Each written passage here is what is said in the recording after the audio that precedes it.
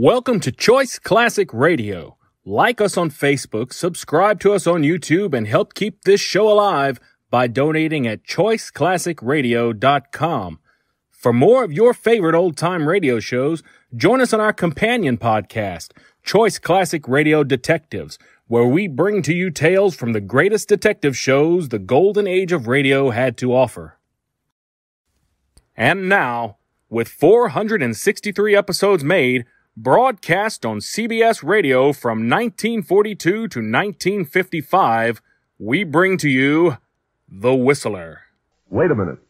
Have you heard the strange tales of the Whistler?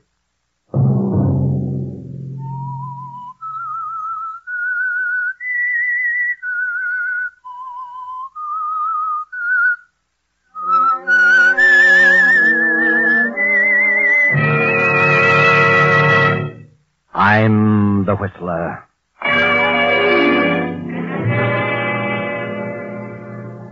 John was here in this room. I saw him and talked to him. He had a message for me. And while he was here, the room was filled with the odor of musty roses. Another Sunday night, and again CBS presents The Whistler.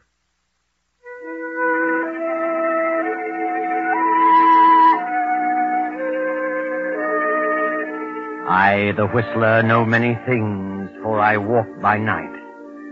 I know many strange tales, many secrets hidden in the hearts of men and women who have stepped into the shadows.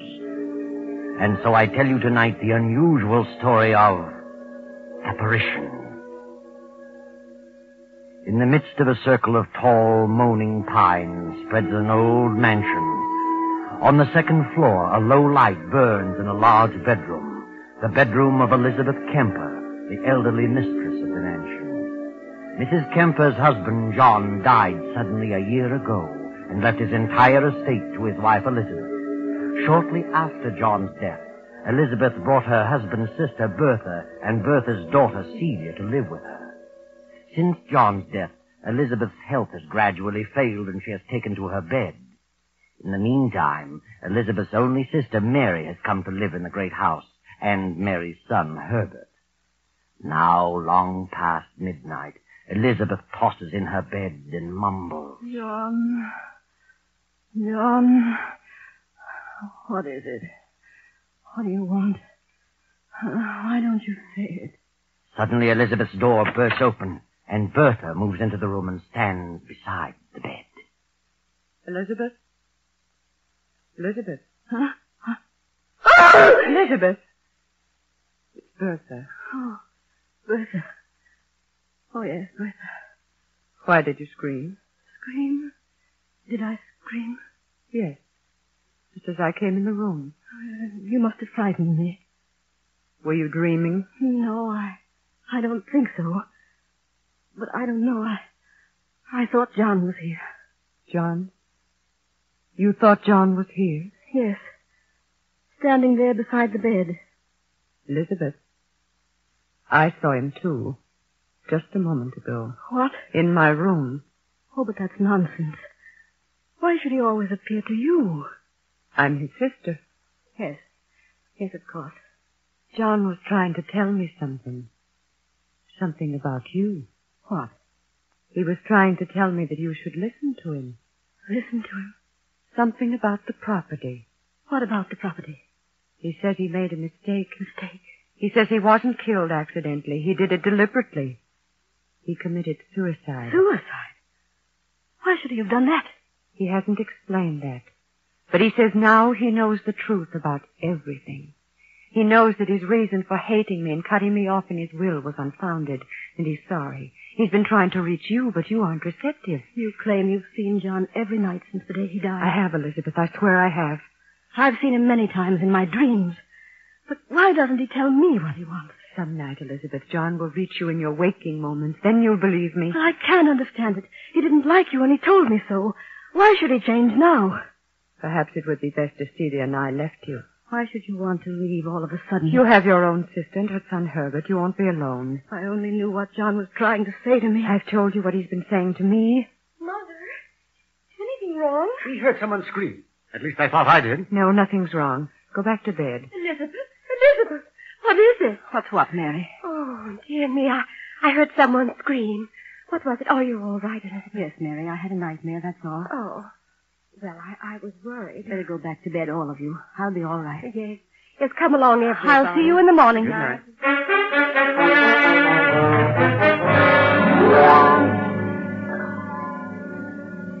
But, Mother, why do you keep frightening Aunt Elizabeth by telling her about Uncle John? I'm not frightening her. She should know the truth. But she is frightened. Why, she's getting worse and worse. Are you sure you have seen Uncle really? Do you dare suggest that I'm lying? Is that what you mean, Celia? No, Mother. I didn't mean that honest. It's better. And don't you ever say such a thing again. But why doesn't he appear to Aunt Elizabeth? She only dreams about him. That's something that can't be answered. There are those who are gifted with the powers to see those who have departed. See them and talk with them. I'm one of those so gifted. You understand? Yes, Mother. John is trying to get a message to Elizabeth about me. And because he finds it difficult to reach her, he's chosen me as medium. What is the message? He left me nothing in his will because he hated me and thought I hated him. But you did. I did not. It was his imagination. But now he's learned the truth. Now he knows I had nothing but his best interest at heart. He's trying to tell Elizabeth to leave all the estate to me. And he will continue to return to this house until his mission is accomplished. Then his soul can rest in peace. I'm frightened, Mother. I don't want to stay here another day. I can't stand it You here. stay here until I'm ready to leave. Do you hear me? Yes, Mother. I hear.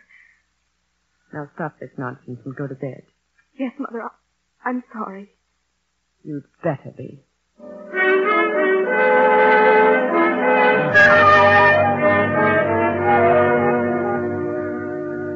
In another part of the great house, Herbert is talking with his mother, Mary, Elizabeth's own sister. Now, Mother, get hold of yourself.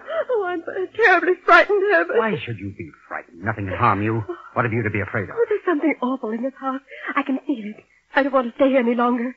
We must leave before it's too late. I'll admit that strange things are going on, but I'm not ready to leave here. Not just yet. We don't belong here, Herbert. Elizabeth is your own sister. I don't think John wants us Do you here. really believe that John's spirit is walking around this place every night? Well, what else? Then why doesn't he say what he's trying to say and get it over Well, I with? can't stay here much longer. I'll lose my mind. I can imagine John's not wanting Bertha here, since he stipulated in his will that Aunt Elizabeth must never give Bertha $1 of the estate. But what's he got against you? Nothing. Oh. He didn't say that Elizabeth couldn't leave you a part of it. All I want to do is get out of this house. Well, I don't feel that way about it. Why should you walk out and leave everything to Bertha? Well, that's why John's staying around here. He doesn't want anyone here. Well, ghost or no ghost, I'm not walking out at a time like this. Then I will. I'm leaving here tomorrow. Oh, no. No, you're not leaving. We're both staying until Aunt Elizabeth makes her will. You're staying here whether you like it or not. You hear? Yes, Herbert. But nothing good will come of it. I'm convinced of that. No? Well, we'll see about that. Good night, Mother.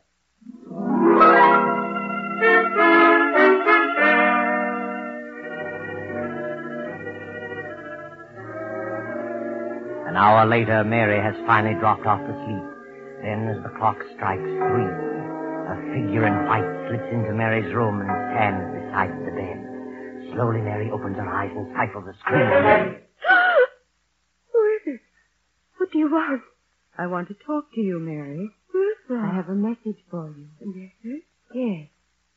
John is here, standing beside me. I don't see anyone. He is here. What is the message? John says that Elizabeth is planning to leave the estate to you. But he's learned the truth. He knows that his dislike for me was unfounded. He wants the estate left to me, because it's rightfully mine. And he'll never be able to rest in peace until that is accomplished. Oh, I don't want it. I don't want any part of the Then estate. if you want to escape this torment, you must convince your sister that John made a mistake. If you accept any part of it, John will never let you rest. Do you understand? Yes, I understand.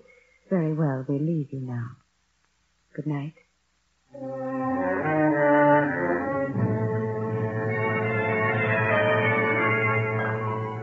Elizabeth! Elizabeth, wake up! Oh, what? Wake up! Oh, Mary, what's wrong? You're shaking like a leaf. He was in my room. Who? John, he was in my room. Mary, what are you saying? He had a message. He said you were planning to leave the estate to me, according to his will. But he made a mistake about Bertha. He wants you to leave it to her, so he can rest in peace. Mary, are you out of your mind? No, you must believe me. I don't want any part of the estate. Oh, please promise me. Leave it to Bertha and have done with it. I refuse to accept it. Get control of yourself, Mary. I'm leaving here in the morning. I'm frightened. And if you had any sense, you'd leave too. If you stay here, you'll go mad. Very well, Mary. If that's what you call gratitude, you can go. Oh, I'm sorry, Elizabeth, but I won't remain another night. Are you sure you saw John? No, but he was there in my room. Did you talk with him? No, that is, Then how do you know he was there? Well, Bertha told me he was there. Bertha? Was she there, too? Oh, yes. She told me what he wanted. He said he couldn't reach you. Oh, I should John appear to everyone but me. Oh, I don't know, but I know he was there. I could sense it. I tell you, there was someone in the room with Bertha. It must have been John. Oh, let Bertha have the estate or something terrible will happen to all of us. Oh, please, Elizabeth. Go to bed, Mary. We'll talk about it tomorrow. Yes, Elizabeth.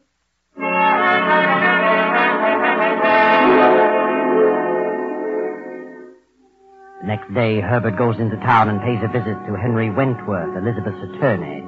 Wentworth was also John's attorney for many years and was familiar with the family for 2 decades. Mr. Wentworth, you drew John Kemper's will. Yes, I did. Have you any idea why he cut his sister Bertha off without $1? No, but in the last 5 years, John turned against Bertha. Turned against her violently. Why? I don't really know. She was his only sister, and he had no brothers. It was very strange. What happened to Bertha's husband? Well, he died about 5 years ago. Committed suicide. He worked for John at one time. Then John set him up in a business of his own. Thought he went to the wall, and the crash at 29 lost every penny. Just couldn't take it, so he killed himself. He left nothing? Nothing but an insurance policy to his wife, Bertha. Didn't amount to much. $5,000, I think. Were John and Bertha's husband on good terms? Apparently the best of friends. How did Bertha's husband die? Took poison. Overdose of sleeping tablets. Oh, I see. But from the day Bertha's husband died, John, her brother, seemed to turn against Bertha and sharply changed his will, cutting Bertha off. I was the only one who knew about it until the will was read. Have you any idea why he changed the will? No, none whatever. It was none of my business. Yes. Well, thank you, Mr. Wentworth. I appreciate your telling me this. Good day.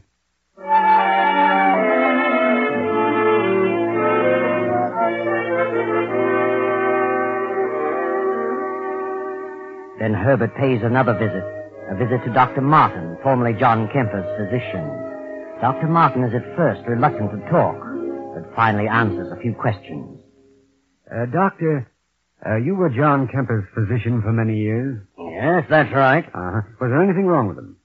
You mean, was he unbalanced? No. Did he have any severe ailments? Well, no. The last year or so he seemed to change considerably, though. Became a bit morose. Anything wrong with his heart?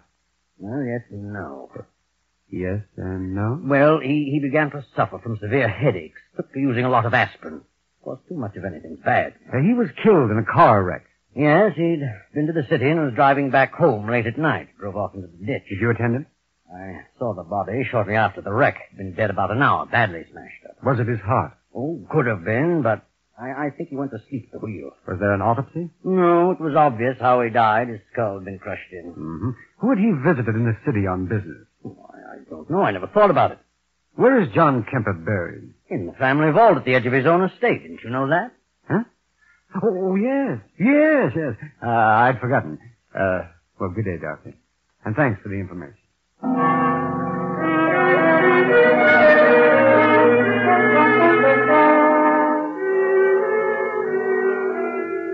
Then later that night, the household prepares to settle down to sleep. One by one, the lights go out in the various rooms. Now only that in Elizabeth's room remains.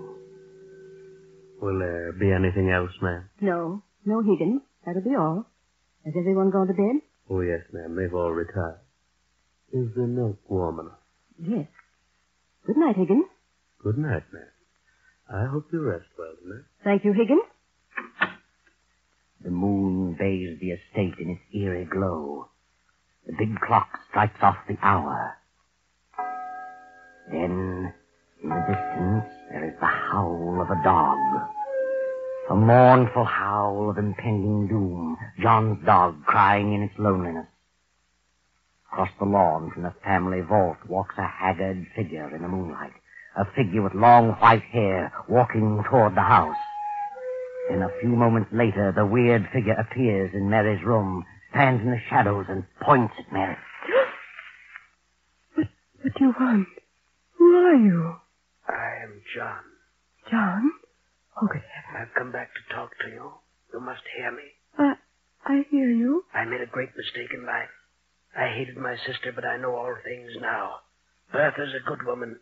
I'm doomed to walk this place without rest until I've made amends. Do you understand? Yes. Yes, I understand. If Elizabeth refuses to listen to my pleas and leaves this estate to you, you will never rest a moment under this roof. For I can never leave. It rightfully belongs to Bertha, and to her it must go. Oh, I don't want it.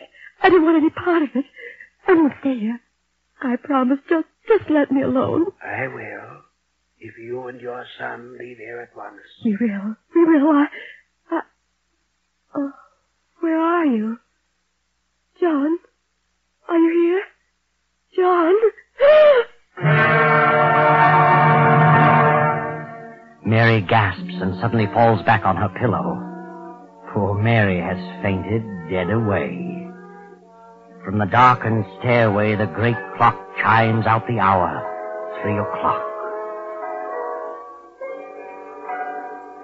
Elizabeth, eyes closed but still awake, senses a presence and slowly opens her eyes. Standing close beside her is the white-haired figure, its face hidden in the shadows. No, Elizabeth. Don't turn on the light. Who is it? You wouldn't want to see me. I've been out there too long. John! John! At last I've reached through to you. Oh, I must be dreaming again. Not this time. Why are you whispering, John? I'm not whispering, Elizabeth. Can't you hear me? Yes, I can hear you. What is that odor? Odor? Yes, a strange odor. Like the smell of flowers. The musty odor of roses. Why, I've just come from the vault, Elizabeth. John, what is it? What do you want? You're going to make your will tomorrow. Yes. Only you can right the wrong I've done. Wrong? My father left this estate to me with the understanding that I should leave it to Bertha. Yes, I know. I suspected her of wrongdoing and cut her off, and instructed you to do so. Yes. But now I know that I was wrong. You must leave the estate to her. You must right my wrongs so that I can go on to my rest. Yes, John. If you fail to do this, I shall be doomed to walk this place throughout eternity. And all those who come here shall not know a moment's peace. Yes, I understand, John. If you fail me, you too shall suffer my torment with me forever. Yes, I'll do it. I'll do as you say, only... John. Your heart, Elizabeth? Yes, You haven't much time, Elizabeth. You'll be joining me soon. I know. John, where are you? I promise, John. I promise. Elizabeth clutches at her heart, gasping for breath. A few moments pass, and she revives sufficiently to reach for the stimulant on the nightstand. She pours a dose, and as she swallows it, she glances out the window over the moonlit grounds. Across the lawn moves the white-haired figure, gliding toward the family vault at the edge of the estate. John! Elizabeth drops the glass and falls to the floor. A few seconds later, Bertha hurries into the room. Elizabeth. Mary. Herbert. What happened, Mother? Hurry. Good heavens. Is she all right? Elizabeth. Oh. She's dead. Who screamed? Must have been Elizabeth. Had another attack. What? She's still breathing. Put her on the bed. Well, there's the medicine. I'll get another glass. You stay here, Mary. I'll get the glass from the bathroom. What do you suppose happened to her? Maybe it was Was what? I don't know. wrong with you, Mother? You're white as a sheet. Am I? What are you trying to say? I saw it, too. Saw what? What did you Well, I saw him. John.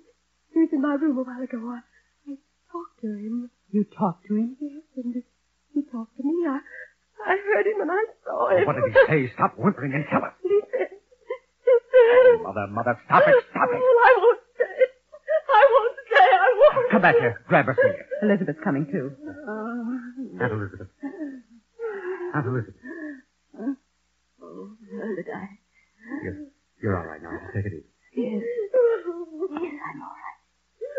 What's wrong with Mary? She says she saw John and talked to him. What? I think she's imagining things. No. She isn't imagining things. I know. I saw him, too.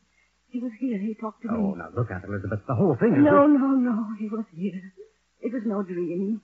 I saw him walk through the garden toward the vault. When? It can't be very long ago.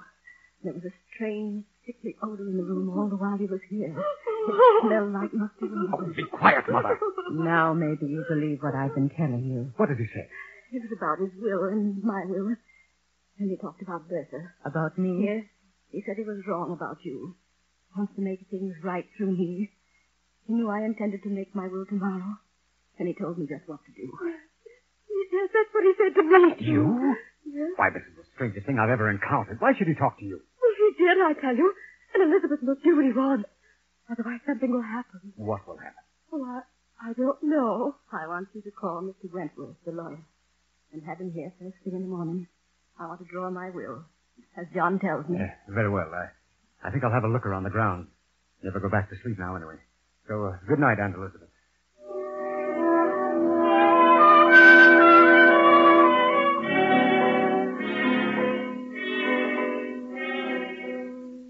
Herbert wanders about the grounds for a while and finally goes to Higgins, the butler, and after some persuasion obtains the keys to the family vault. The next morning, the lawyer, Wentworth, visits Elizabeth in her room. Well, how are you this morning, Elizabeth? Much better, Mr. Wentworth. Hey, you had a bad night. Yes, I guess I had another attack. Oh, so? Mr. Wentworth, I want to draw up my will. I should have done it long ago, but, well, something held me back. I see. Well, I'll take down the data and have it typed, then bring it back for you to sign. I'll be in court all day, probably through the evening, so I'll have to come around 11 tonight. Very well, as soon as possible. Good. Now, let's have the particulars. Yes. To my sister, Mary Wilton, I leave the 5-room cottage in Danbury. Oh? To my nephew, Herbert Wilton, I leave $1,000 in cash. Yes.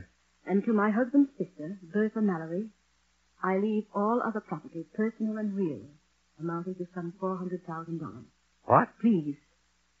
Amounting to some $400,000, according to my late husband's wishes. What do you mean? John stipulated that you leave not a penny to Bertha. John has changed his mind When did he change his mind? since his death. Don't you think we'd better postpone this until you feel better? I want my will drawn just as I have told you. But what do you mean by saying John has changed his mind? How could he? He told me so last night. You know what you're saying. Yes. I saw John. I talked to him. He was wrong in his attitude toward Bertha. Oh, this is ridiculous. I want it done as I say. Very well. I'll draw it up this way. But I certainly think that... You think I'm insane? Since you bring it up, yes, I do. So did I, at first. But I'm not. I'll be expecting you around 11 tonight, Mr. Wentworth. Yes. Yes, of course. I'll be here.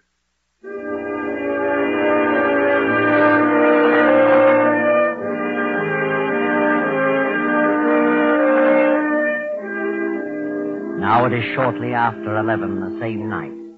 The lawyer has returned with the will, and Elizabeth has called her 3 relatives to her room. Very well, Mr. Wentworth. This is drawn the way I want it. You mean as John wants it? I mean just that. I'm leaving the property that was mine before I married John, the small cottage, to you, Mary, and $1,000 to Herbert. All else I am leaving according to John's directions to you, Bertha. That's the way John wants it. And that's the way it shall be. You must do as you think best. I'm doing as John wishes. Hand me the pen, Wentworth. There you are, and I hope you all understand. I don't. Thank you, Elizabeth. Well, now that you've got it, Bertha, what good is it going to do you? What do you mean? How much chance do you think you'll have to use it? What happiness do you think it'll bring you? More than it would you. Isn't it rightfully mine? Is it? That's the way John wanted Oh, it. no, it isn't. It's the way you want I had nothing to do with John made a will. He's never wanted to change. it. Elizabeth knows better than that. Aunt Elizabeth knows nothing of the kind. This is my house now, and the sooner you leave, the better. You'll be living sooner than I will, you and your spooks. You don't believe in ghosts, and you never saw one. I saw John. Night after night. Everyone saw Everyone him. but me, because I'm not a donkey. Your own Mother Mary saw him and talked to him. Gosh, John is dead in his coffin out there in the vault. I saw him. But I did see him. So did I. You wouldn't know if you did see him. We would. We've seen him. Yeah. Then turn around. Turn around, all of you. And look. John! Good Lord. It's him. Is that John? Is it? Yes, yes. Take off your wig. Higgins. Yes, the butler. There's your spook. I'm sorry, ma'am. You can go, Higgins. I'll explain everything. Bertha hired Higgins to impersonate John. That's a lie. Higgins would never have done it if he'd known about the murders. I trapped him into it. He confessed everything. Murder? What do you mean? I got wise to the whole thing. I investigated the whole story about Bertha's husband and John's accidental death. They were both murdered. You're lying. I have the bodies exhumed and examined. They both died of an overdose of sleeping tablets. The very same purchased by Bertha at a certain drugstore. He's crazy. He's crazy. I can't. She Don't put listen. the tablets in her husband's aspirin bottle. She was the one John visited. That night he had the wreck. She must have drugged him. That's why he went to sleep at the wheel. I didn't. She killed her husband for his insurance. And John cut her off in his will because he suspected that she killed her husband. It's a lie, I tell you. John never wanted his will changed. I have proof of the whole thing, and the police are waiting outside now. You haven't a chance, Bertha. You're guilty. The police. Oh. What No. good will all this do you? Where is your fortune now? They'll hang you. Oh. Yes. Yes, I did. I did it. I don't know why, but I did it. I gave him the tablet. Did Higgins know that? No. No, he didn't know. Oh. Bertha, she's fainted. Mother. Oh. No, she hasn't fainted. Oh, what's wrong with her? She's dead. Oh, Mother. Hand me that will, Mr. Wentworth. I want to draw up a new one in the morning.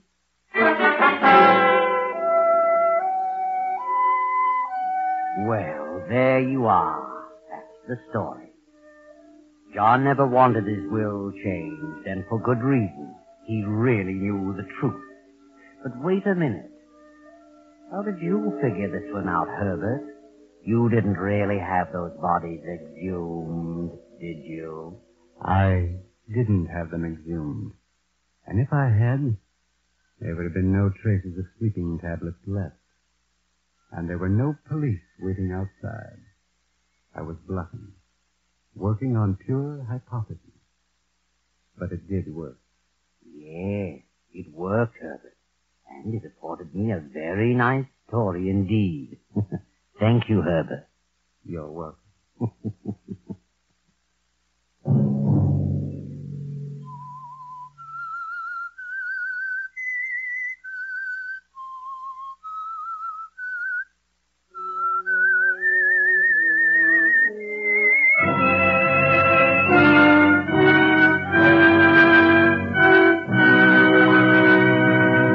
CBS has presented The Whistler.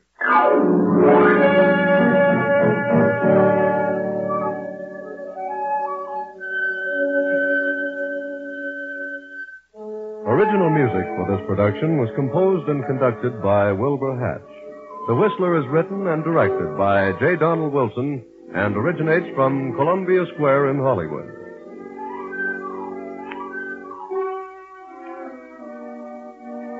Next week, same time, I, the Whistler, will return to tell you another weird tale. Good night.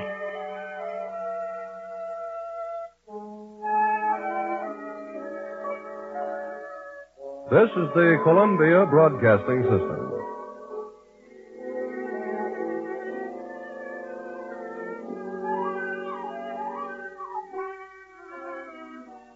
That concludes today's episode. We'd like to thank you and remind you to donate at choiceclassicradio.com. Remember, your donations make episodes like this possible.